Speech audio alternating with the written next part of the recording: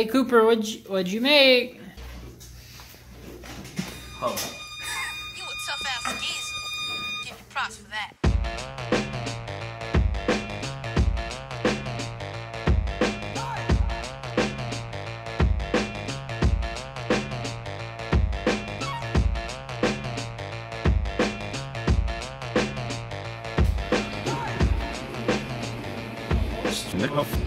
Based me already.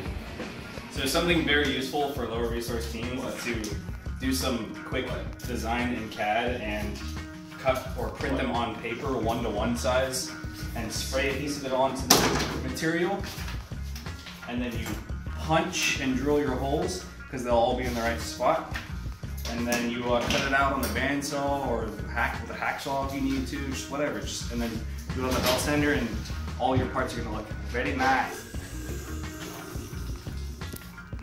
Cool. It's good to have a VA.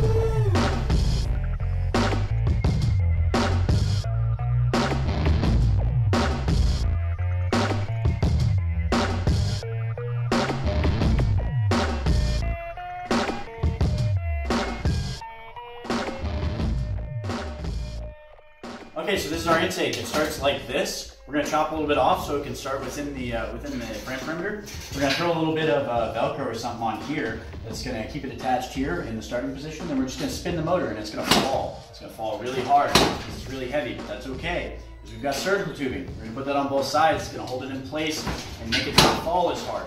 But that's okay because we want it really beefy because this is going to be outside of our robot. We're going to be banging it up against the wall and stuff like that when we go to shoot.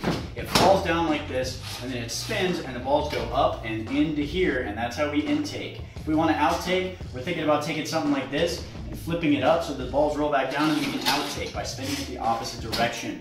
That's our intake. What about that? You told me to talk about the intake. This isn't scripted!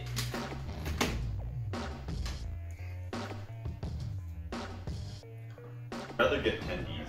Axum's walking in here with his broccoli. Oh, we're making a video? No, we don't make videos. We don't make videos. We only make robots. There's no videos here, just robots. Yeah, this morning. Just no memes.